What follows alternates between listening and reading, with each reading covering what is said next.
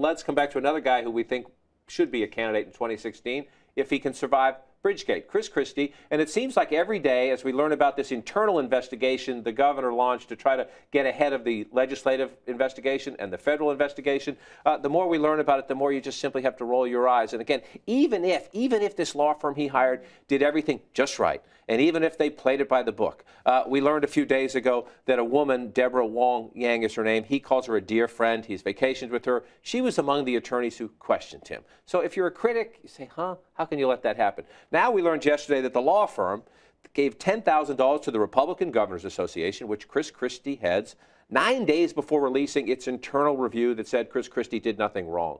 I mean, forgive me, Politics 101, that equals this. That's just pure stupidity. Yeah, you know, it's just this drip of bad news that is infecting the Christie administration right now. This is the guy who had been anointed as the next Republican presidential nominee on a national magazine.